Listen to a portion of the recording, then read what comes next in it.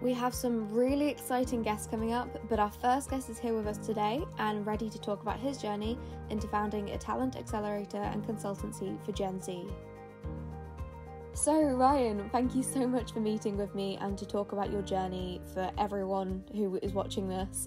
How are you doing? How have you been? Yeah, it's just been busy with work, I guess, trying to continue to move House Hack forward. We run events every 2 weeks, so keeping those running and trying to keep our clients happy, keep everything moving in the right direction as we grow, which I'm sure we'll get into. That sounds amazing and extremely busy. So thank you for taking the time to come here and talk to us about this. Could you explain a bit more about your background and what House Hack is and what you do? Yeah, for sure. So I guess this is the spiel, right? This is something that I often get asked. And so what I say is I'm 22. I just graduated Loughborough University in the business school over there last year. So I went through that whole COVID exams online experience, which was fantastic in its own way. And then it kind of coincided with co-founding House Hack, because the very first seed, I guess, from that was April last year. So just before graduating in June of last year. And what we wanted to do is think about how we can take hackathons and make them more practical, because my co-founder and I had spent a long time doing hackathons and not really seeing the output, not really seeing the impact. And so we just started running events, but actually applying our own methodology to real businesses on the other side. And what started off with just our friends then really molded and kind of grew into a bit of a community and a movement, if you like, to engage Gen Z to try and have actual impact on businesses, and through doing that actually gain experience in the industries that they want to work in, but also to get the skills that they need for the future, whether that's the soft skills like networking or public speaking, or actually taking an idea from a blue sky kind of idea to practical actions. So that's transferable skills across anywhere that everyone needs, and we really want to provide a space to get people there.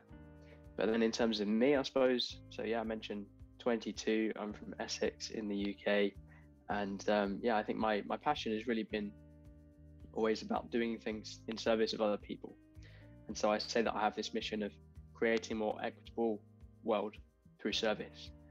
And I think there's two key parts to that. There's creating more equitable world in the sense of creating something that's got greater fairness, greater equality, and through service in the sense of I've always put my mind to things rather than my hands per se. I've never been a kind of construction or kind of coder, anything like that. It's always been knowledge, and I think transferring knowledge in the right way is what's going to be the kind of next generation of importance in the workplace. So that's the kind of summary of me, I suppose. During your journey to get to the position you're in now and the amazing things you're doing, have you had to overcome any sort of barriers to get to where you are? In terms of barriers in my journey, I think I probably split it in a few ways. So I think back to school, and then I think of sixth form straight after that. And then I think of university as the kind of classic way that we frame our journeys as individuals through education. So starting off at the beginning, I think school was something that I really found my feet in, because I was always at school close to where I live. And I think that really helped me to find friends, first of all, to make friends quickly, because we were always in the same cohort. And then as I moved up from primary school or junior school to secondary school, it was a big transition for me. And I always remember the first few days of that year 7 experience being really daunting. And then kind of thereafter, the kind of challenges, I suppose, or the barriers that we might think would always be about trying to do too much. That was always the theme for me. And that translates across doing sport, doing extracurriculars, trying to do well in the classroom, trying to have a social life. It's balancing a lot of things at the same time. And I think school was one of the very first places that, as you grow up, you kind of experience that, right? You manage different projects, you manage different school projects, and the kind of extracurricular thing was always something I wanted to do. And that was fantastic, but it was also almost detrimental. And I still kind of carry those habits to today, where I'm trying to do too much and kind of take a lot on, I suppose. So that's something that I'm aware of, that I guess kind of, starts from those school days. But then moving from sixth form, I think the key barrier within sixth form was time management, which is always the classic. But I studied the International Baccalaureate, and anyone who is aware of the IB compared to A levels, or just generally, at least when I was there, 2015, 2016, the IB was a very, very rigorous qualification. And I think that was the first time that I was exposed to that kind of higher level of study. And the biggest thing was not just managing the work, but managing myself as well. So time management, priority management, managing 5 different assignments, a massive extended essay, which was like 5,000 words or something. It was the first big research project that I was ever involved with. And so, but when I think back to sixth form, I think of the IB, I think of those challenges of time management and self-management that come along with that as well. But then university kicks in, and I really think back to personal challenges. So I think in sixth form was mainly self-management, but on a time management or priority level, the challenges for me at university were very personal. So we had a family illness come up in my early days of university, with my mom unfortunately getting breast cancer at the time. And that was a real challenge for me to manage, because it was something that I'd never been through before. And so that then continued into not just self-management of like, okay, how do I approach my work? How do I approach my relationship to myself, to my family? And that's something that continues to sit with me. She's still ill to this day, but it's something that is kind of the new normal for us, if you like. So it's something that within COVID, everyone's talking about the new normal there, is something that I feel like I've had for a few years now. So that's how I'd kind of frame the barriers across different levels of my journey, I guess. Thank you so much for sharing such a personal story. I'm so sorry about your mum as well. I kind of want to just take it back as well, if we can. So you mentioned you tend to take on a lot of work, and you used to as well, and it's still kind of an issue. And as a founder myself, I do understand that a lot. It can be quite difficult. So what would you suggest to students or young people who are in that sort of situation where they tend to take on a bit too much, or they don't quite manage their time as well as they could? What sort of coping mechanisms do you have to share? So on that point of overworking within COVID, I think that always reminds me of something that I think I first came across in a book called The 4-Hour Work Week from Tim Ferriss, which in the business world is very commonly a cited book. And he didn't create this, but he talks a lot about Parkinson's law, which is the idea, and go out and Google it, research for yourself, but basically it's the idea that time will be filled, and you will fill it no matter what. And so if you give yourself a certain deadline, a certain time frame to complete a task or a project, essentially you will make it fill that time. And so I've tried to kind of self-hack through different self-awareness, kind of, as you mentioned, kind of coping mechanisms to apply methodologies like that to myself, to think, well, if I need a deadline of 2 weeks time, or maybe I'll set myself a soft deadline of 1 week time and really hold myself to that. And then actually I've got myself a week to play with in there too. So the key that I would kind of pass on in terms of that advice is to know yourself and know how you work, know how you learn, and try things out. If you don't necessarily know whether you're more of an audio or a visual learner, try different ways of learning, of revising, of trying to retain the information that you need to for your exams. But then I would also say continue on your own pathway when you're working with others. And so that's based on my own experience of continually trying to do things by myself, when actually I know that through the different experiences at university and group work, that actually I do respond quite well to being in a group, because it keeps me accountable to the deadlines, to my contributions if it's a particular group project. But even just studying in silence with somebody next to me who I know is doing similar work, obviously within COVID, just jumping on a Zoom call and studying at the same time, those kind of things can be really useful and have been useful for me in the past. If you had to sum it up in one sentence, how do you feel founding Househack has benefited you? And then also the same is for how has it what negative things have come up as well? Yeah, it's a great question. So how has Househack benefited me? I think as a person, as a young founder now, it's definitely allowed me to view myself and the way that I relate to others differently, and I'll frame that in the context of selling something. So my experiences prior to Househack in terms of communication were quite clear, because I was always at school making presentations and things like this. But it was quite rare that I'd been in a situation where I was selling something. I might have been down a charity jumble sale or something of that nature, and I'd have to try and sell this item to punters. But I hadn't had a job where I had to sell something before. And I think it's really important, when you found your own business, to always understand the financial side of it too, and the business model. And being a business graduate, that was kind of coming naturally to a point. But within that, as we moved Househack from a lockdown project to a business, we then had to ask ourselves, okay, how do we commercially make this work?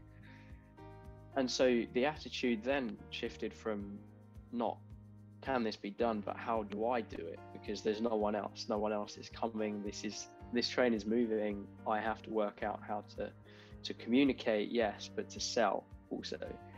And so then it becomes, okay, where's my current skills? Kind of thinking about almost a skills audit of myself and what experiences I have before, and then think about how can I apply that to Househack. So Househack's a digital first business. Everything is within COVID too, but even as we start to open up, things will stay digitally kind of focused and digital first. And so within that, I have to work out how to sell and change my communication styles, change the way that I relate to other people a little bit, but also crucially doing that just over the computer screen and just over the camera.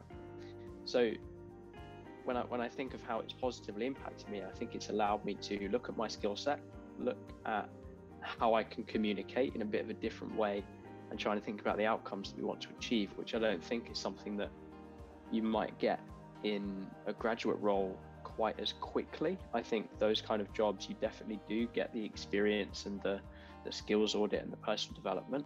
But I think certainly the speed at which we've had to move with Househack has really accelerated those kind of things, at least on my level. But the other side of your question, thinking about the negative moments, that there's definitely been a lot, and I think it's something important as a founder to try and be transparent about and shine a light on, both privately and publicly, because there is this kind of grandiosity, I think, about being an entrepreneur and being a founder, and running a business and raising money eventually when you get there. And within that, I think comes a lot of psychological challenge and a lot of mental difficulty that founders don't talk about as much as they perhaps should, because I think it's seen as weakness, or it's seen maybe as by sharing some of those challenges that their business isn't as successful, when that's not true.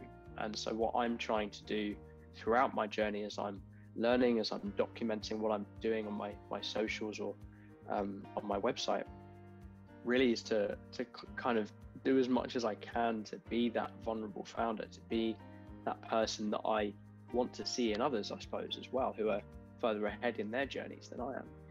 And yeah, so I think that the kind of challenges within that might be financial challenges. It might be struggles to pay the bills each month. It might be personal challenges of being rejected from a sales pitch, or not being able to do the thing or learn the software as quickly enough, which has meant that consequences have followed on from that. So hopefully there's a few different experiences there that kind of shine a light on some of the negative sides as well, because it's definitely not all of the kind of money, cars and planes that a lot of social entrepreneurs kind of show, despite the kind of the kind of social around that. And that's nothing against forex traders, that's just my point of view.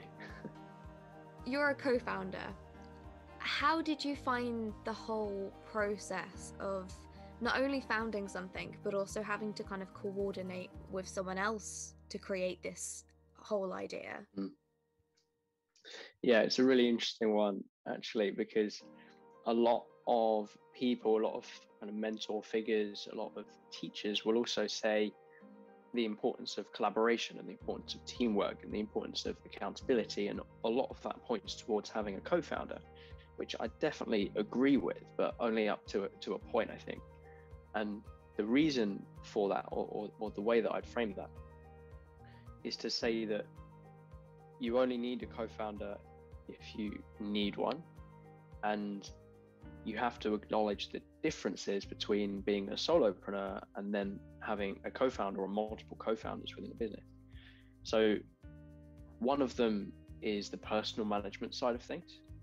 If you're a solopreneur, you need to be doubly as disciplined because there's no one on the other side of the phone unless you force yourself into that kind of accountability. As a co-founder, you then have shared responsibility. That means shared liability. That means shared risk. That means shared challenges. And so everything is, at least in our position, down the middle. And within that kind of relationship, it's super important to have a strong relationship with your co-founder. And so then it becomes the question, how do you find your co-founder? And this is where I disagree with a lot of kind of common thinking that I see out there.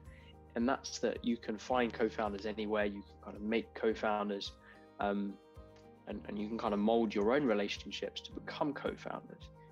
And I think my advice on that is to make it happen organically, or allow it to happen organically, in the sense that if you force yourself into a co-founder relationship too early or with the wrong person, it's doubly as difficult to undo that, or to get out of it, or to track back, because I can't count the number of friends or colleagues or people that I've connected with who have been a co-founder, and then they've connected with somebody through university or through a mutual friend even, and then the other person has left the business, or they've not pulled their weight, and so they've had to sell half the business back to the other person.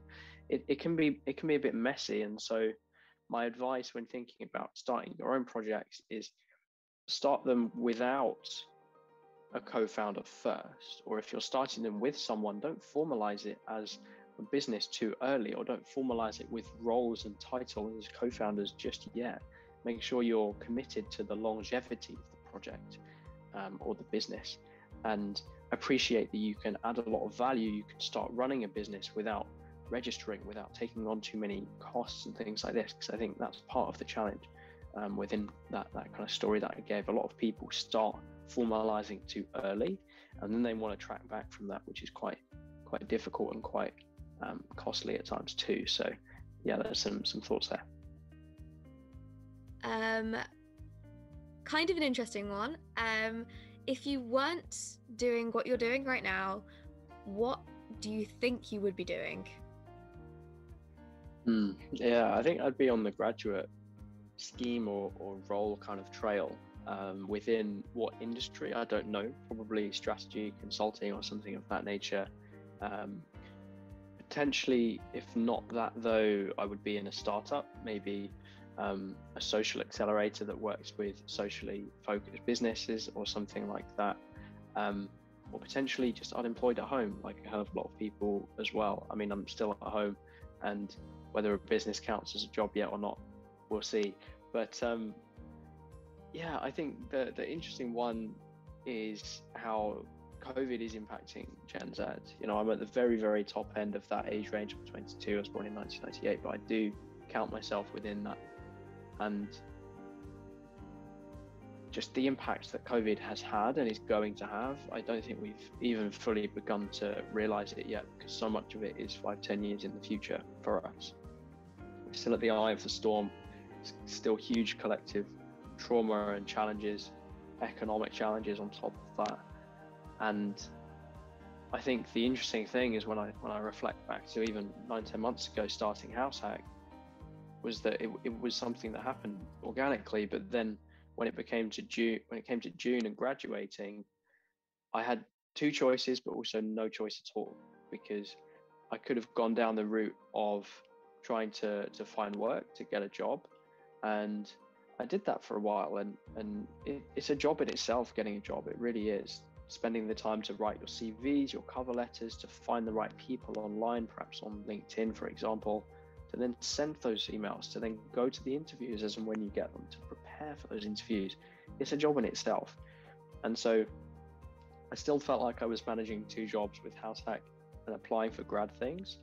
And so it came to the point where a choice had to be made, but then also I was always, I think, going to go in that self-employed direction eventually. And so it became the only choice in a way, because I think COVID forced me in that direction, not just to start Househack in the beginning because we were in lockdown at that time, but as we started to open up and as I then graduated, to then actually dive in full time and force myself to make it happen, as it were. So yeah, it's something that I can't really imagine that alternate future, I think. Yeah. One more question before we wrap it up. What are your goals moving forward with Househack? Do you have any kind of vision ahead in maybe the next 6 to 12 months? Anything exciting coming up? Yeah, so I mentioned at the beginning, I think about how we're running our innovation challenges, our main event, every 2 weeks. So that is an opportunity for students, young people to come along, get experience working with a real business. So we're running those every 2 weeks. And on the flip side, we're running a lot of our talent challenges as well. We're trying to queue those up. So those are how we fund the rest of our business model. So innovation challenges are free. And then it's just going out and contacting the type of client that we want to work with. And so in terms of what's on the horizon for us, it's really that next phase of growth. I think from when we started to maybe January, end of January, February, early February, we're really going through that first phase of figuring out what we are, who we are, where we're going. We got set up as a business over the summer too. And now we're in that safer position to then have that kind of narrower focus, if you like, to go in the same direction for a sustained period of time and up the intensity a little bit too. So yeah, in terms of where we're going, hopefully more events, more impact on young people and graduates. And yeah, really excited for what's to come. So that was the last question. So I just want to say a massive thank you to you for coming on here and talking about your experience. I'm sure this is going to help quite a lot of people. So if anyone's interested in contacting you or seeing your other work or seeing anything to do with Househack, where would they find you? Good question. Probably the best bet is LinkedIn, Ryan McGee on there, or my website is www.rymcgee.com, so you can find me there as well. Thanks so much for having me on, and I really appreciate the opportunity, and hopefully there's some thoughts and value there for everyone setting up the project and at the listeners on the other side. Thank you so much for watching this video and for supporting the young founders that have been interviewed throughout the series for the One Third Project YouTube channel. To find out more information about the One Third Project and what we do and any projects you may want to get involved in, you can head over to www.onethirdproject.co.uk.